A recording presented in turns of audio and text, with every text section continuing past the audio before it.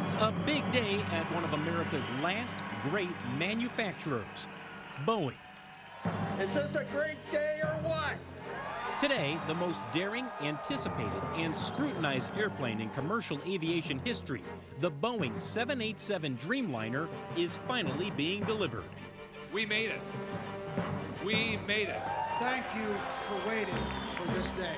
This long-awaited milestone comes after nearly a decade of development, billions of dollars in overruns, and 3 years of agonizing delays. No wonder Boeing executives look relieved. There is no amount of rain in the world that can make this not the most fun day of the year. This is going to be an airplane that's going to change the world.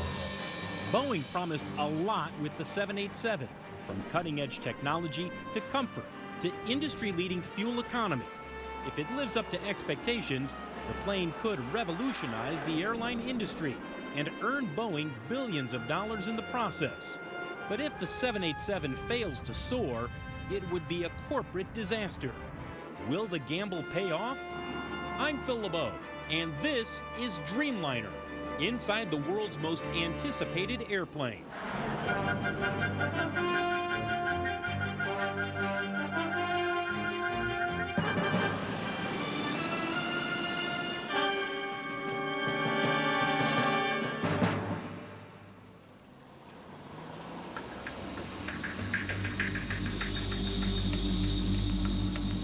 It's close to midnight, and Boeing workers are scrambling to bring another 787 together. You got some wire cutters on you? Come on forward. Let me know when you're good. The right side is in. Okay, you're clear. The plane being assembled tonight, Dreamliner number 41, will eventually be delivered to All Nippon Airways in Japan. Guys ready? All right, coming down. But right now, the focus is making sure the 47,000-pound wing fits with the fuselage.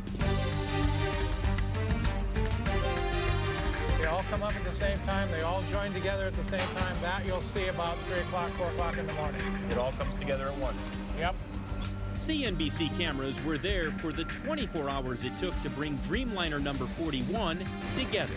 A choreographed ballet of man and machine, where the plane's 7 major sections, from the nose to the tail, are tugged, hoisted, and ultimately fastened together by a team of Boeing machinists and supervisors like Dave Reese. Tomorrow morning by about 6 o'clock, this will be together to the dimension they need to install the track driller and get going. And by mid-morning, they'll have started to drill and install fasteners.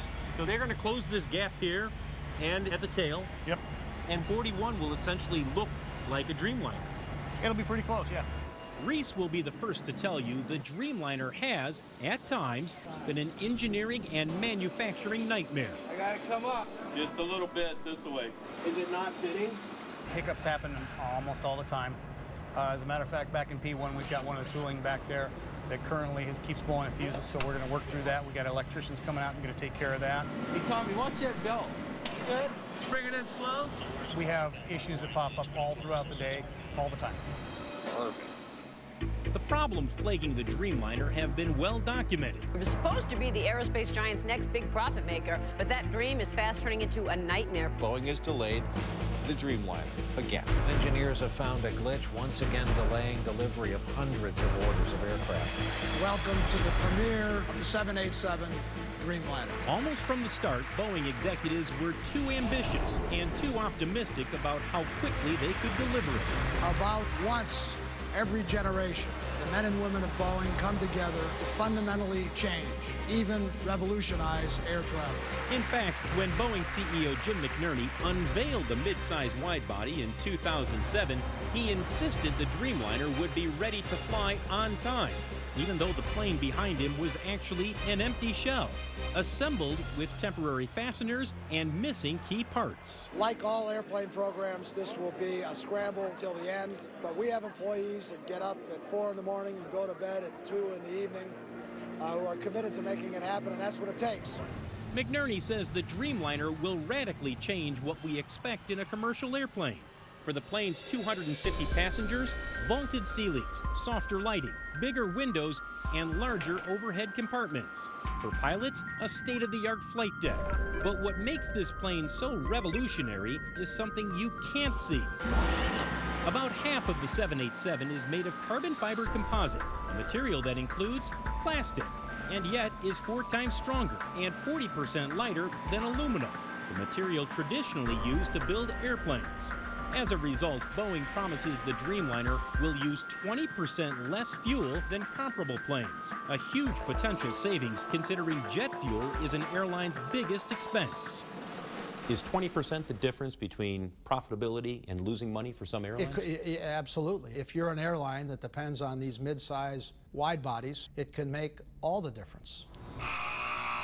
But the promise of the 787 has been overshadowed by a maddening series of delays. Keep going, you got a long ways to go.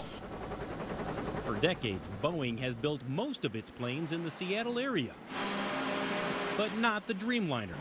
To save money and share some of the financial risk, Boeing decided to outsource nearly 70% of the plane's production to a virtual United Nations of partner suppliers from Italy, Japan, Korea, the UK, France, and other countries. Some of the biggest pieces made by suppliers, like the fuselage and wings, are loaded into an enlarged 747 known as the Dreamlifter, then flown into Seattle for final assembly. With so much work spread around the globe, the supply chain broke down. Some pieces made by suppliers didn't fit together. Others came in unfinished or out of sequence, creating huge log jams in Seattle. Gary Rager is a wing inspector who has been with the 787 program from day one. That was the thing, the uncertainty of not knowing how to do what you knew you were supposed to be doing, you know, because the guys that were writing the plans to tell you how to do it, they were uncertain also. The problems should not have been a surprise. In 2001, a Boeing engineer named John Hart Smith wrote a paper warning executives about the dangers of excessive outsourcing.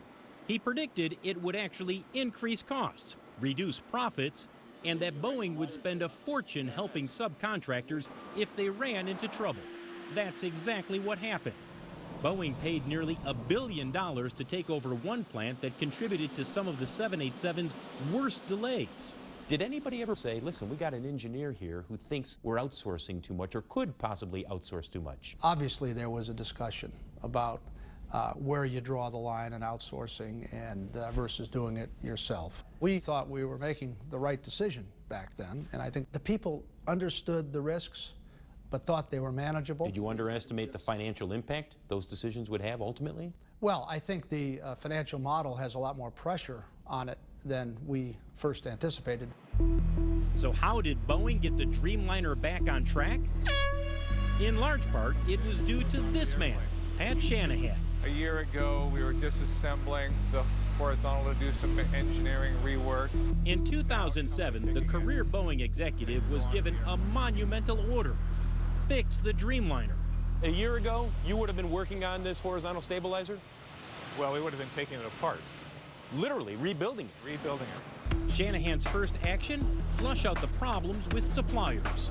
Did you ever stop and say to yourself, this is nuts? This is not how you efficiently build an aircraft. Well, we knew it was inherently inefficient. I mean, we really understand what efficient looks like, and that's the way the supply chain was designed. Did some of our partners not have the capability we needed? In some cases. Some of the biggest problems came from some of the smallest parts, the tens of thousands of fasteners used to hold the plane together. When the wings first arrived from Japan on airplane number 1, you knew you had a fastener that wasn't going to stand because they would paint it red. That told you it was temporary. Almost all the fasteners were red. Some of the suppliers didn't do the proper preparation, so we had to remove thousands and thousands of fasteners and rework the airplane right here. You had to double work. You had to take it out and then double work, sometimes even triple work, and I think that's where it was just really frustrating. One problem that threatened to put the entire program on hold had nothing to do with suppliers, a potentially serious structural flaw. During a critical test like this, in which the wings are bent to their most extreme limits, Boeing engineers saw something alarming. Layers of their revolutionary composite material began to pull apart. But after months of study, engineers found a way to reinforce the wing without having to redesign it. We have 2 titanium fittings that we put along a giant rib in order to reinforce the wing and add strength. Okay. And it was as simple as that. As simple as that, but it was key. We didn't have to stop the line. We didn't have to do a major redesign. It could have been a showstopper. The 787 team has seen plenty of potential showstoppers, and they've been costly. It's estimated Boeing has spent between $17 and $23 billion developing and building the Dreamliner. Was it a waste? Not according to Wall Street analyst Heidi Wood. Here's where we need to be fair. We can see the overrun now. We cannot see the brilliance of the plane yet, but I would argue that if we were looking in 2022 and looking backwards, we will probably applaud and say that this is yet again one of the best planes that Boeing has ever designed. So far, 56 customers have ordered more than 800 Dreamliners, the most successful launch of a new commercial plane in Boeing history, and a leg up on its chief rival, Airbus. But some analysts say Boeing will have to sell 1,000 planes before it recoups its investment. Still, Wood insists the 787 will prove to be a lucrative plane for decades to come. The 787 is without a doubt going to be a game changer. Every airline quickly realized what happens if their competitors are flying the 787, what is going to happen to their passengers. That is why there was such a thundering demand for the plane, and it was like dominoes. I know it's raining, but is this cool or what? Boeing executives can smile now. The new plane is finally going into service. But it may be years before Boeing knows if the 787 is a Dreamliner come true. What do you think the 787 has done to Boeing's reputation? Well, it's hurt our reputation. I mean, I think that's the frustrating part about this project. You know, now we have to demonstrate we can build and deliver the airplanes and support them as promised, but it's set us back. Setbacks that don't end with the first flight. Up next, battling public perception. Can one plane really change the way we feel about flying? The airline don't care nothing about you. Lost my luggage. No one's helping me. It's a complete disaster. What the Dreamliner may mean for you when we come back.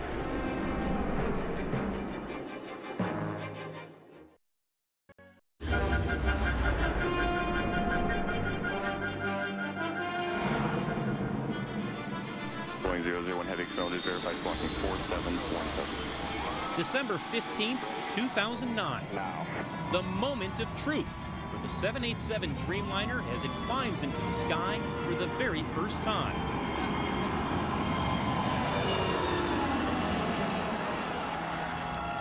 The day is overcast, but the maiden flight is picture perfect to Boeing executives. To see that thing move along was just exciting. And then when it lifted off, it was just fantastic. This is the first of more than 1,000 test flights for the Dreamliner. For the next 20 months, a fleet of 6 will be put through a grueling menu of abuse. From dragging the tail on the ground to slamming on the brakes, to enduring hundreds of stalls to see how well it recovers. LaPont 78, turn left heading 07. Pilots wrench the controls to make the wings shudder and land the plane in 35-mile-an-hour crosswinds severe enough to close most airports. On the ground, they're literally frozen to minus 45 degrees, then baked to 115, and frozen again. The way I would think Siberia would be. Definitely cold. The goal? To ensure the plane flies safely and reliably. But with the 787, Boeing is promising something more, something dramatic, to change the very way it feels to fly. So when you walk in here, first thing I notice is it's wide open. Yeah, I hope so. That's what we want you to notice. We want Boeing's Blake Emery has spent nearly a decade studying what people want from the moment they step aboard. The main thing we're after as someone crosses the threshold is to have a psychological break from everything that went before. The parking, the traffic, the security lines, the rushed sense of trying to make your plane. So we walk in here and you want us to have a different feeling. Exactly. Back there. Emery took us through the cabin to explain some of the psychology behind the 787's design. We think a lot of your perception inside the airplane is based on how you perceive the width of the airplane literally at your eye level. And so we do everything we can to push the width of the airplane out at that level. It doesn't enter into your thinking consciously, but it enters into your thinking unconsciously. This is the Dreamliner Gallery, where airlines choose their seats, galleys, even lavatories. All part of outfitting a brand new plane designed to make you feel better in the air. The windows are 65% bigger, intended to give passengers a better view of the horizon. Forget the plastic shades. These windows dim at the touch of a button. There's soothing, multicolored lighting that gradually adjusts to change the mood on long flights. And passengers should feel more comfortable, Boeing says, because the cabin will have more oxygen, less dry air, and be quieter than any comparable jetliner. You've made a number of improvements, but at the end of the day, will they truly appreciate all the little nuances of the Dreamliner? Most people are going to say, I really like the windows. And they will, and that'll be true. But there's going to be a lot more going on besides the windows that you can't even see that we did on this airplane. And you're just going to feel better, and you're not going to know why. Have your tickets out ready? Making passengers feel better is a pretty tall order, considering how miserable air travel is today. $250, I don't bargain. The truth is, for millions of us who are herded like cattle through clogged airports and into packed planes, then spend countless hours in the air, flying stinks. Airline don't care nothing about you. They care about making money in their pocket. Lost my luggage. No one's helping me. It was wretched. The worst experience of my life. It was ruined by the delays and the closings. You don't want to go near the airline. It's a complete disaster. It's hard to believe people used to think flying was fun and glamorous. But can any one airplane help bring that magic back? United CEO Jeff Smisek is betting on it. His airline has ordered 50 787s at a cost of roughly $8 billion and will be the first in the U.S. to fly them. Do you think it's one of those planes where once you start to get several into your fleet, that people will say, I want to take the Dreamliner? Oh, our customers will be looking for that, and our customers will be looking to United versus our competitors because they know we'll have the aircraft and our competitors won't. Smisek believes passengers will appreciate the 787's innovations, but only if they get good service. If you're not getting good customer service, you won't enjoy the flight. If you do get good customer service, you will enjoy the flight. And you and I know the difference between good customer service and bad customer service. And unfortunately, it's only getting worse. A University of Michigan survey ranks airlines dead last among 47 industries. That one's overweight by 9 pounds. Ask people to describe their ideal flying experience in economy class. They say, there's no one in the seat next to me and I slept all the way.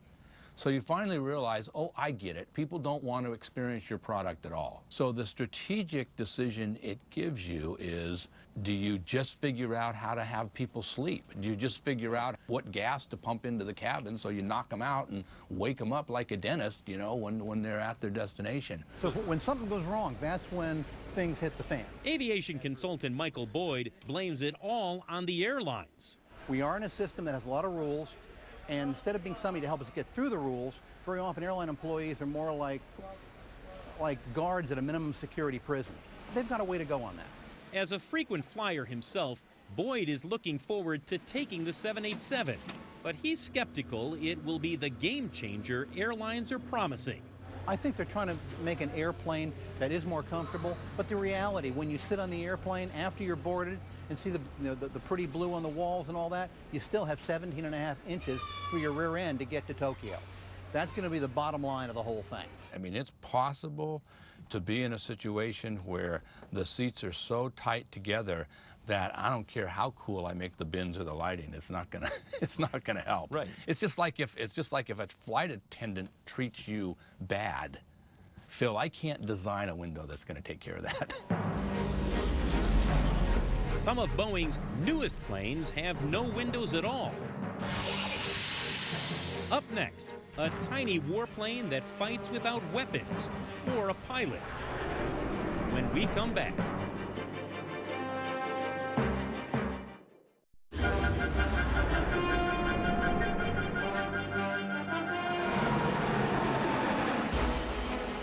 It happens every 3 seconds. A Boeing plane takes off somewhere in the world. At any given moment, nearly 500,000 people are flying in one. But there's another Boeing plane that doesn't carry a single passenger. The Scan Eagle weighs less than a packed suitcase, costs roughly $100 grand, and is the new darling of Boeing's $32 billion a year defense division. Some of Boeing's most important defense research is done here in Oregon's Columbia River Gorge, home to a free-spirited defense contractor named Charlie Guthrie. Harebrained ideas come from all corners of the company, and many of those really pan out. Guthrie is Chief Technology Officer at In Situ, the Boeing subsidiary that makes the Scan Eagle. Okay, so commonality, interchangeability, and he spent most of his career developing weapons, but the Scan Eagle doesn't carry any. It's a drone, what the military calls an unmanned aerial vehicle, or UAV. Undetectable at 2,000 feet, it uses video and thermal imaging to track enemy movements and pinpoint weapons they've just used, all while staying aloft for 24 hours at a time. The Scan Eagle, at virtually moments' notices, it can be launched, it can get out to the area that it needs to be. The folks on the ground don't know it's there, so they don't change what they're doing. Guthrie took us to Oregon's high desert to fly Boeing's tiny eye in the sky. Setting it up takes literally a minute. No tools required, just the tug of a cord.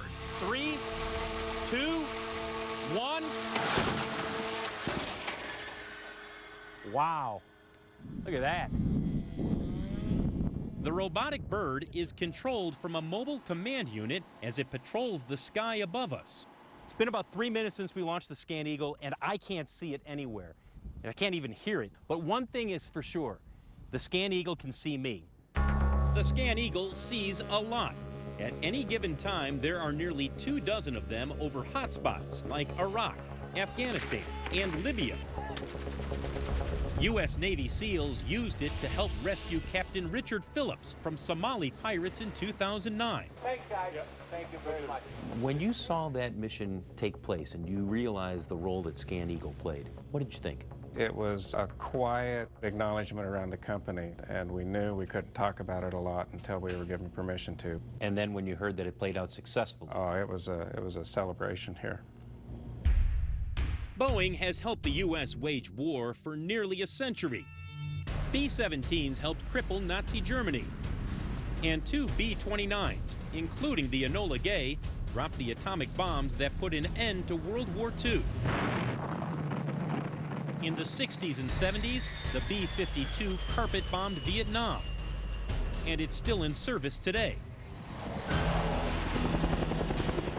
With aircraft like the F-15 and F-18 fighter jets, Apache helicopter, and C-17 cargo plane, defense earns fully 1/2 of Boeing's annual revenues. While the bottom line has soared, the company's reputation has taken some big hits. 100 air refueling tankers from Boeing, as a growing scandal over that deal has led to the firing of 2 top Boeing officials. In the late 90s and early 2000s, Boeing's defense division was embroiled in several scandals, all in an attempt to gain financial advantage in major government contracts. It has been the worst, sleaziest ripoff of the taxpayers that I have ever seen in my 21 years here. Nick Schwellenbach is with the Project on Government Oversight, a nonprofit watchdog group. The common theme here is ethical shortcuts, not doing the right thing to get a leg up over your competitors. Like the infamous scandal of 2003, when Boeing won a $20 billion contract to replace Air Force refueling tankers. One of Boeing's top executives essentially bribed one of the Air Force's top procurement officials to steer a large contract their way in exchange for a job with Boeing. A crime that ended with the Air Force official and Boeing CFO in jail. At a high level within the company, there was a message that came down. It's okay to do things without a sense of fair play. And they got busted, and they got busted in a hardcore way. Jim McNerney, CEO since 2005, doesn't deny there were scandals, but he says those days are history. You've been on the board since 2001. You've seen the scandals that have happened. What went wrong? I think people didn't know what the rules were. Now, that's no excuse. And I think that there were some historical ways of behaving that were no longer tolerated in the world that we all found ourselves in 2000, 2001. When I ended up taking over the company, I think the single most important thing on my mind was to make it absolutely clear what behaviors are tolerated and what aren't. Since McNerney took over, Boeing has had no major epic scandals. And in early 2011, the company won the Air Force tanker contract with a new bid that withstood harsh scrutiny. Welcome news in an era that promises shrinking defense budgets.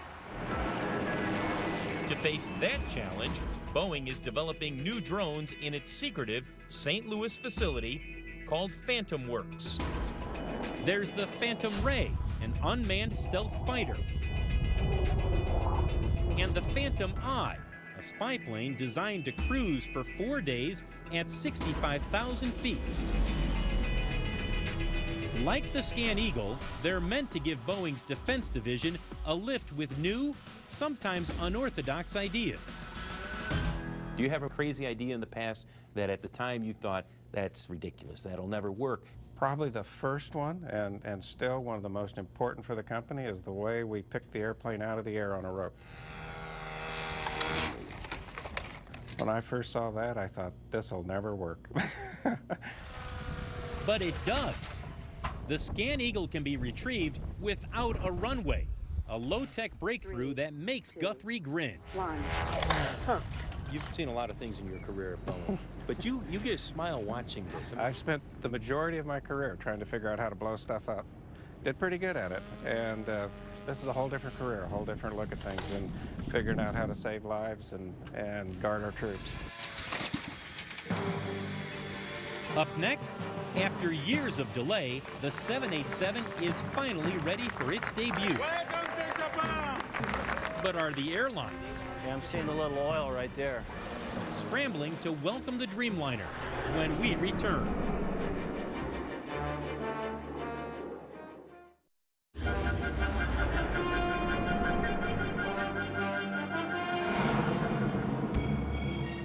"6 a.m. on a sweltering July morning, and nearly 1,000 people are gathered at Tokyo's Haneda Airport, waiting for a glimpse of the newest star to hit Japan. Hold upon 78, contact Tokyo Tower 12435. The celebrity isn't someone on board, it's the plane itself. The all-new Boeing 787 Dreamliner, arriving in Japan for the very first time. Welcome to Japan! At the controls, a veteran captain named Masayuki Ishii, who can't believe the crowd waiting for him. After landing, I saw so many people taking a picture for us. I was really touched. I was really moved. This must be a once in my life experience. The scene repeats across Japan, in cities like Osaka and Nagoya. Wherever the plane lands, hundreds cram rooftops and line fences, waiting for hours to greet the new plane. When I grow up, I want to be a pilot. But the Dreamliner isn't here just for show. The plane, at this point still experimental, is here for a week-long, 24-hour-a-day dress rehearsal. All Nippon Airways, or ANA, is the first customer in line waiting to receive the 787. And this is its first chance to put the plane through its paces before Boeing hands over the keys. During this exhaustive tour, ANA will fly in and out of airports around the country and practice servicing the plane around the clock, as Boeing mechanics and engineers share their know-how with the plane's future owners. See, they've already fixed it. You see how this is? The tour is also part photo op. But the smiles and handshakes can't hide the fact the plane is late, 3 years late. ANA was banking on all the customers and fuel savings the plane was supposed to deliver starting back in 2008. That leaves Boeing executive Jim Elbaugh performing some delicate diplomacy with ANA CEO Shinichiro Ito. We acknowledge that we're late on this airplane, and we know that we've had an impact on ANA. And as a result, we've made an accommodation, and we don't discuss the details of any settlement that we might have. Back in 2004, ANA wasn't even sure it wanted the 787. It questioned whether a plane made primarily out of carbon fiber composite could withstand the daily beating.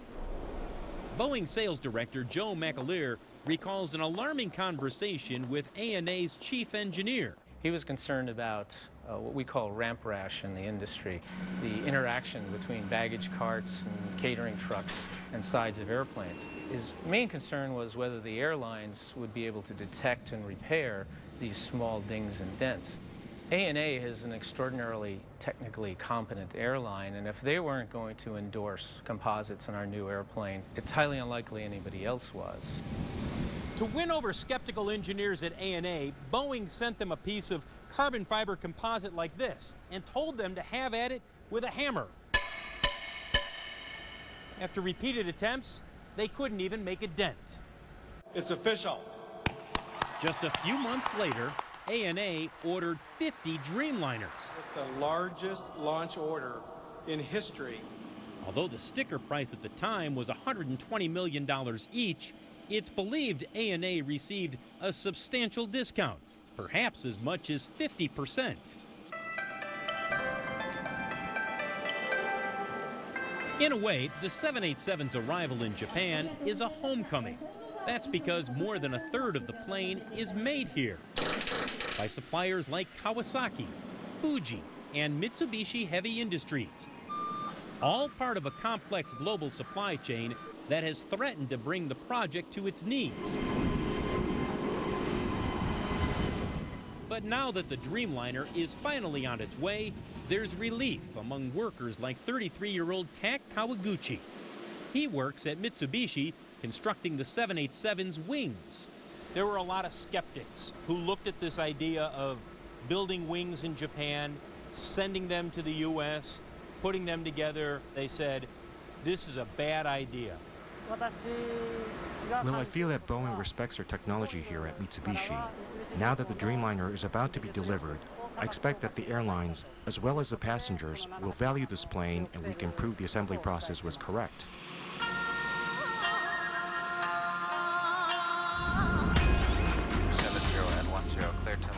Days later at Nagoya Airport, Kawaguchi and hundreds of his co-workers get a chance to see the Dreamliner up close for the very first time.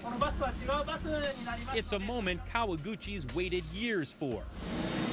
And when he finally sees it, he's blown away. Like a proud parent, he delights in every detail, even the lavatory. But the real highlight comes when he finally emerges and walks under one of the wings he helped build. This is the first time to see the rear wings with the whole aircraft. And you're proud to be a part of it? Yes, of course. The end of an epic journey from a Seattle drawing board to the skies over Japan, with plenty of turbulence along the way. They need to have loyalty to the workforce because we are the ones that make them great. A long-standing relationship gets tense. We asked for a number of things. The no-strike clause was one of them, and we just couldn't reach an agreement. And workers lose sleep over jobs. We can shut this company down! When Dreamliner returns.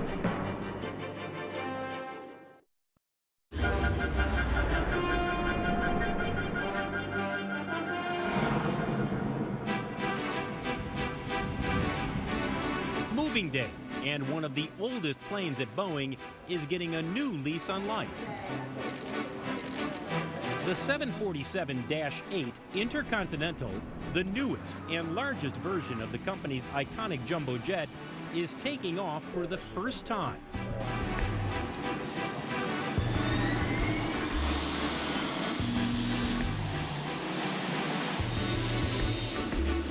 The day is especially sweet for this man, a 90-year-old retired Boeing engineer named Joe Sutter. He was the chief designer of the original 747. Somebody would have told you way back when, 40 years ago, that you'd be out here on a day like this. It's a little hard to imagine a program would last this long, but it started out right and to fit the market, and it still fits the market. L190, runway 24 right, taxi, route 1. The 747 shows what Boeing excels at. Not just designing planes, but reinventing them. Keeping older models like the 747 modern and profitable.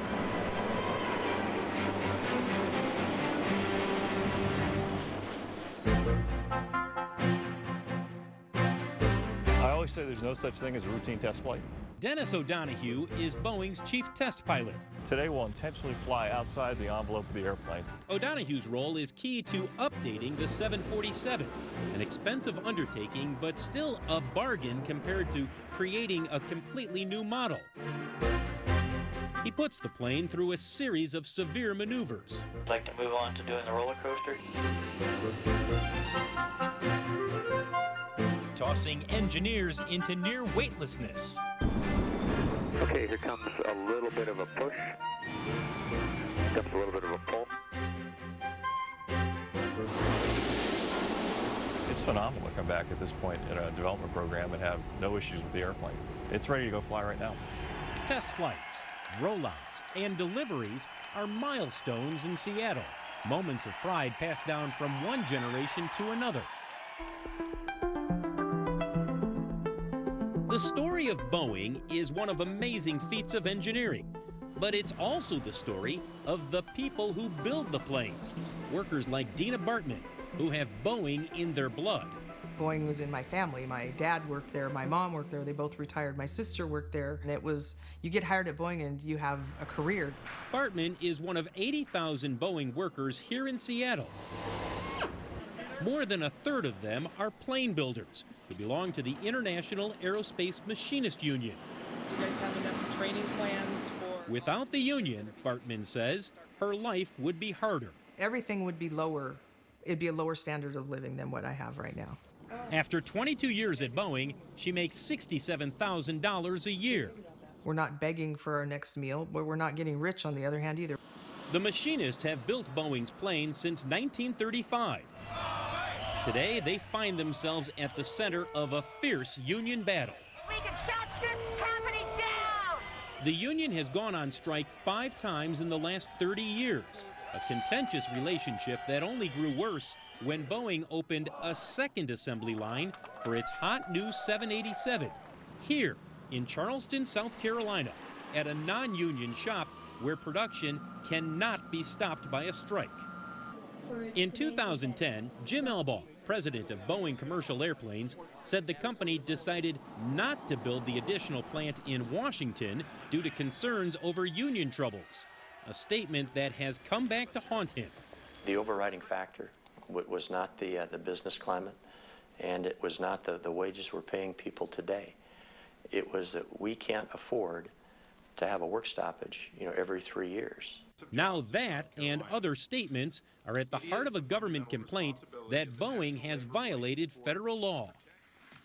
Catherine Fisk is a professor at the University of California at Irvine Law School. When a company transfers work or decides to expand production in one location rather than in another, and does it to discriminate against the employees who supported the union, that's illegal.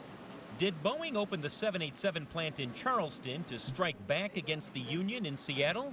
The National Labor Relations Board thinks so. It wants the company to shut that line and move those jobs back to Washington State. But that demand has sparked a furious backlash from the right. Has America gone nuts? This complaint is a dangerous road to go down. It's an attack on states that work hard. Boeing has called the NLRB case frivolous, and Elbaugh is standing his ground.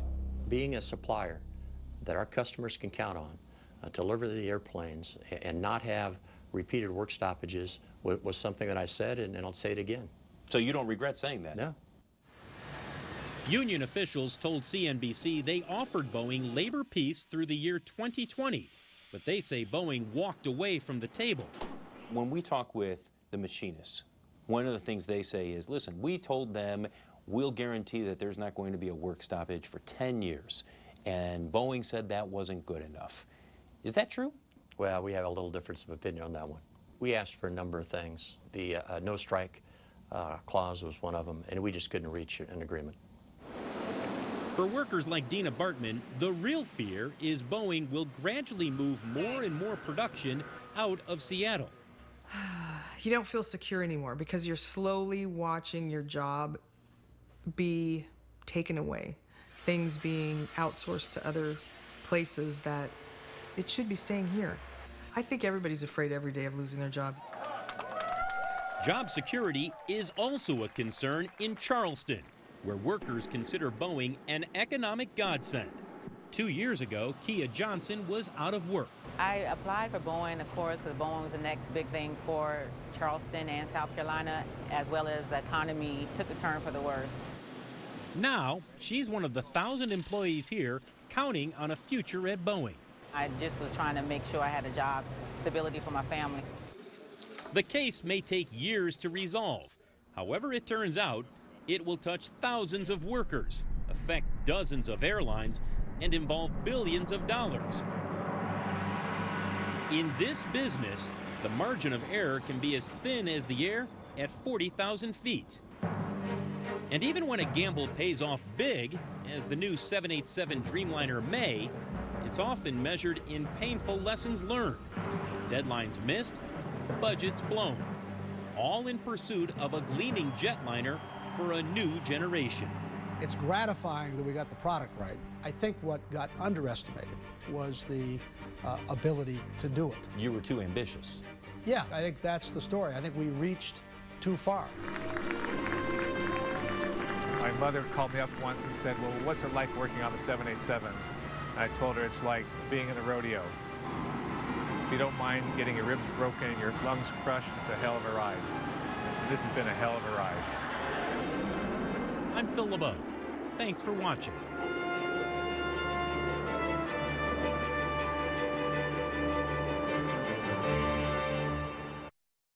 It's the new capitalism. Companies building a better world while building bigger profits. But is this truly altruism or just another way to get ahead? The big business of philanthropy, Inc. CNBC next. CNBC, first in business worldwide.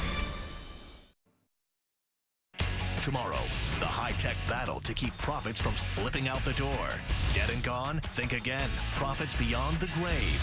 Then, a Wall Street wonder falls from grace. Tomorrow starting at 8 Eastern on CNBC.